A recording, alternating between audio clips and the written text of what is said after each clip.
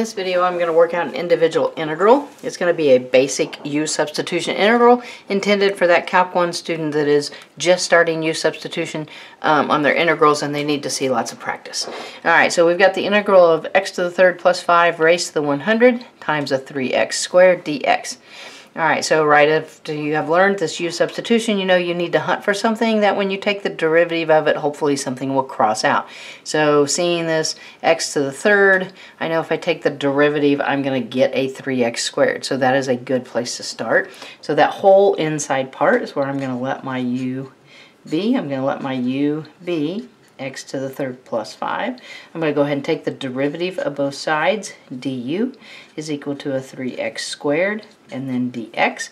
I'm going to go ahead and solve all the way down for dx. So I'll have a du is over 3x squared equaling that dx. Okay, so then I'm going to come up to this original problem and I'm going to start substituting things. Alright, I said u is equal to x to the third plus 5, so I'm going to substitute it right there. So I'll have a u to the 100, and then I'll have the 3x squared, and then changing the dx with what that equals, I will have a du over a 3x squared. Okay, at that point, hopefully you can see real easily that the 3x squareds are going to cross out, and that's going to leave you then with just a straight integral of a u raised to the 100 du. Alright, we can integrate this very easily. Add 1 to that exponent, we'll have a u raised to the 101, and then putting in front, we'll have the 1 over 101.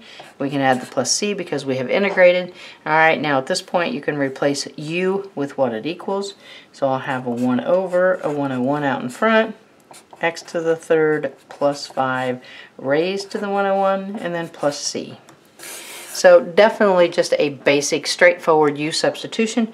Alright, I do a lot of these mainly for that beginning calc student who just wants to practice integrals and check to see if they're right. Okay, it's really easy to do. Copy the problem down, pause the video, work it out, and then play the video and see if you got the right answer. So definitely a good way to study your integrals.